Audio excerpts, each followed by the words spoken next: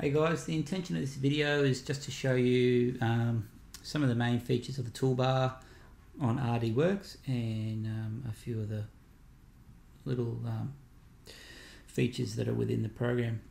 If we work our way down this toolbar, we've got two selection tools. I like to think of it as our direct selection, similar to Adobe Illustrator, and they actually call this one our node edit or node selection. So if I left click on that, I can then directly select components.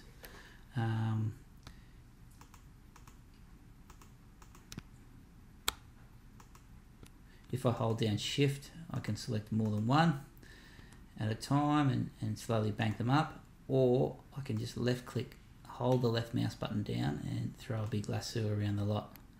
So that's fairly handy button to know, and it's good to know the difference here. So if I go to node edit, I can now grab those nodes and change my shape that way.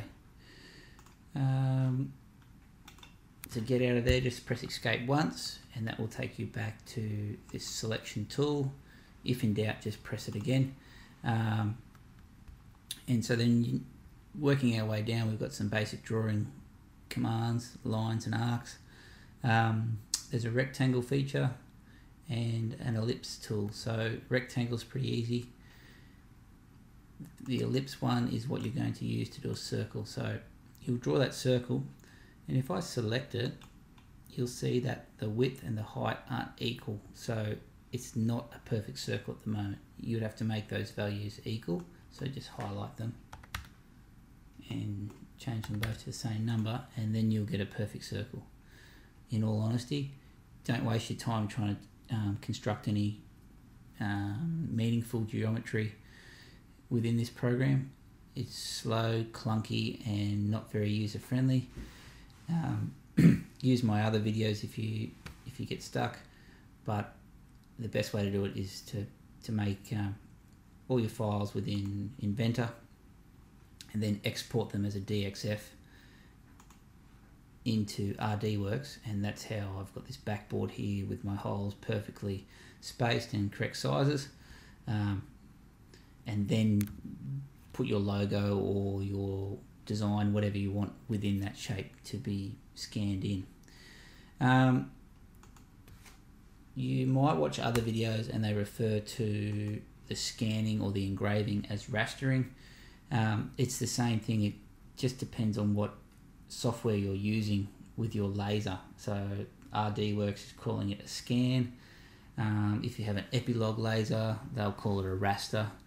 And yeah, but if you want to just think of it as an engraving as such, and we're calling it a scan within this program. Text tool here, quite simple. You just select it, click on there, and then it's a lot like Microsoft Word, and away you go. Working our way down, we have a delete button. At the moment it's not optional because nothing's selected.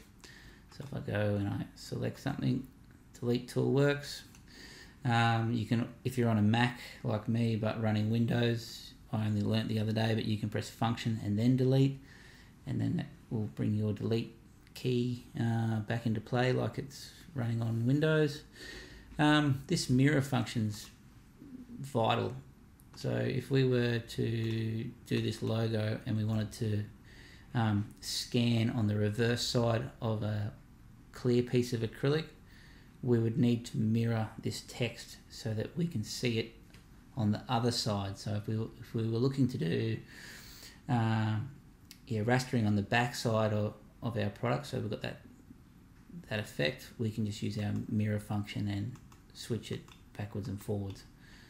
So that's pretty much it for that side. Working our way across the top here now, one very important tool will be your import one. If you watch some of my other videos, I'll be importing files onto our worksheet, and that's done through here. Export, I haven't really done any exporting as such just yet. We've got some view tools here. I use a mouse with a wheel. I find it way quicker and a lot easier, but even still sometimes kids will get confused when they zoom out too far. So it's important that you know this one here, which is view all. So it's got the little A in it, and it will bring your your workpiece into view. We've got some constraining tools for alignment. They're very self-explanatory. You can grab 2 items and then tell them to center align and vertically align.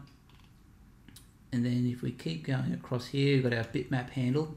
That's important to know where that is.